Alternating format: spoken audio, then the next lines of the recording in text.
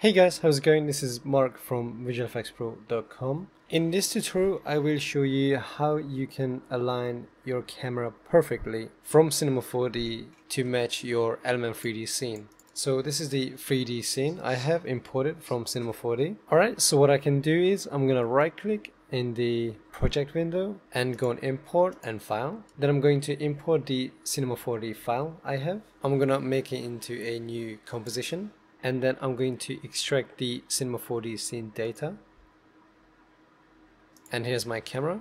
I'm going to copy and paste it into the composition where I have the Element 3D set up. Then I'm going to zero out the X and Y position. Then I'm going to go into particle look and make it 4. Then the last thing you need to do, you need to go back into Cinema 4D and check the focal length of your camera. For me it's 36, so I'm gonna go click on the camera, go layer, camera settings, change my focal length to 36 and press OK.